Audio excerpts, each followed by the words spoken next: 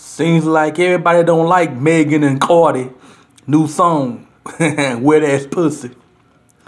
Of all people to criticize, CeeLo Green criticized Cardi B and Megan, saying that they need to be an example for black girls everywhere. Well, CeeLo can't talk.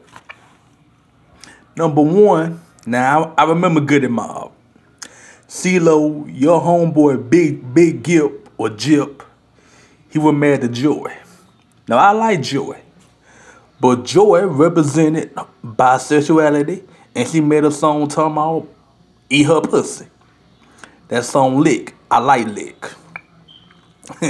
So you can't talk about no goddamn body. Didn't you wear a wedding dress, CeeLo? Didn't you say? Didn't you get accused of rape? They got you right there. If you've been accused of rape or any sexual crime, you can't talk about nobody being immoral.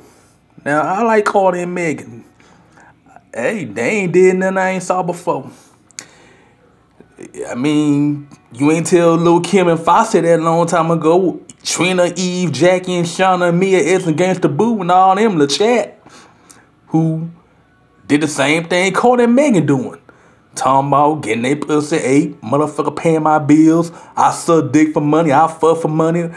I want a diamond ring, pay my bills, pay my rent, buy me a car, and I fuck all y'all motherfucking niggas, and I'll fuck you and your man. Same game, new players. If you don't like Megan or Cardi or any female talking all nasty, talking about getting a pussy ate and talking about her twerking or making money out there in the streets, if you don't like it, hey, don't listen to it. Sex sells. Always have, always will.